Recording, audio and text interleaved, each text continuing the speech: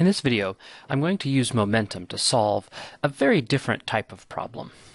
So let's say I have a scale. So this scale, and on one side there's a mass that's 2 kilograms, mass on one side.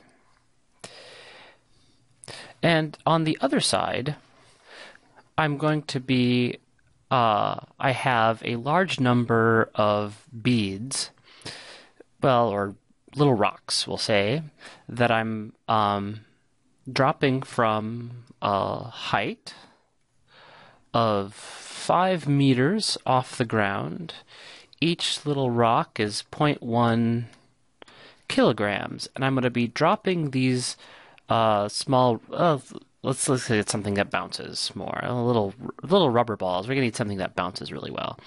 0.1 kilograms a piece. We're going to be dropping them on the scale so that they bounce off, and they bounce such that they have the same velocity off that they come with, and then they stay off. We're not going to have repeated bounces. Each one bounces only once on the scale. And so I'm going to be dropping these little rubber balls on my scale, and I want to know at what rate do I need to drop them such that the scale balances.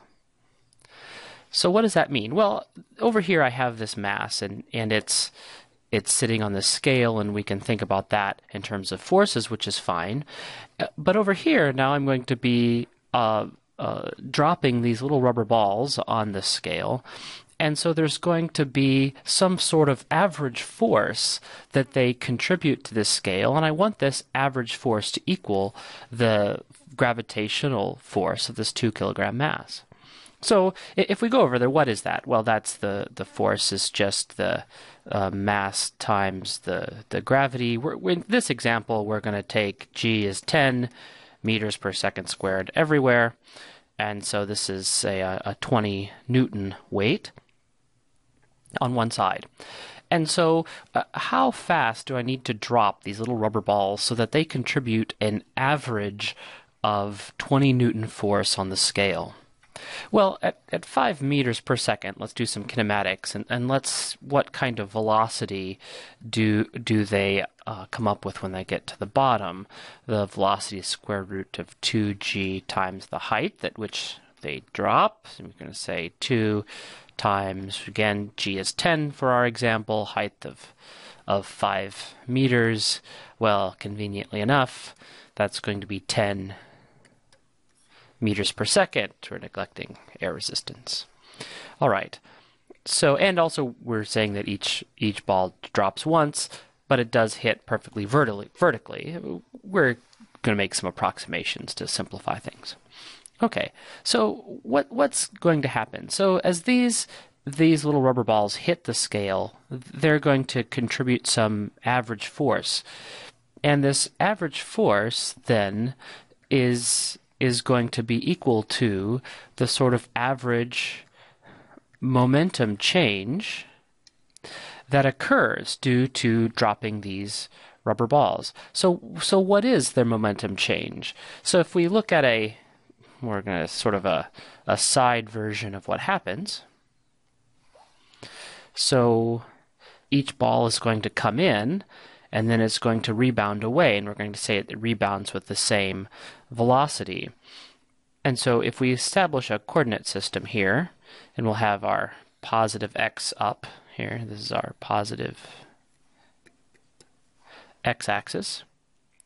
So that means each little ball that comes in undergoes a momentum change. And this is just one-dimensional, p final minus p initial.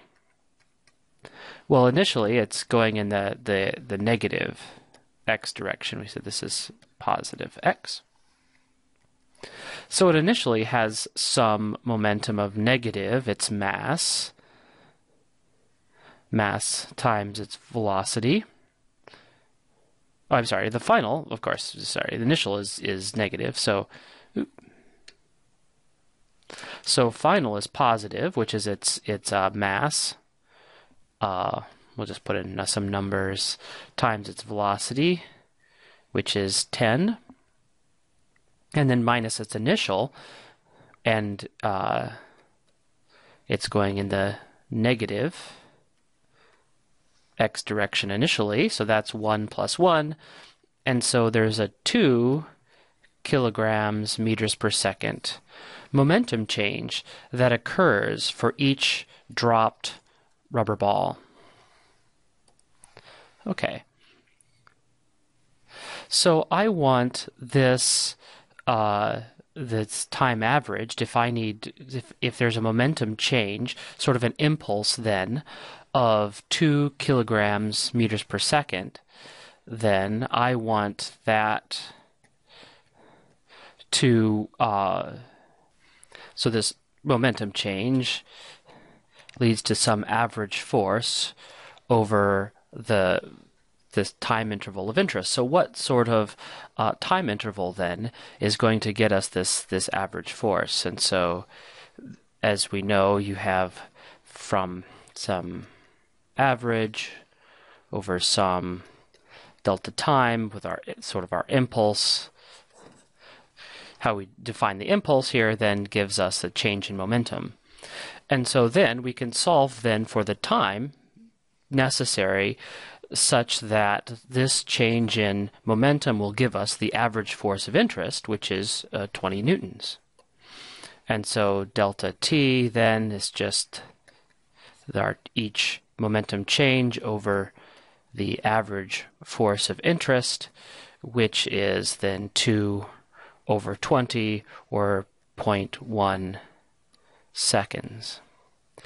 And so dropping each one of our rubber balls 10 a second will give us an average force of 20 newtons, and that average force of 20 newtons will then balance the 20 newton weight on the other side of the scale. And so this is now sort of a way to use momentum to solve problems in a very different way. And in fact, it leads to the idea of continuous motion for if you sort of continuous mass problems that can be solved using momentum as well.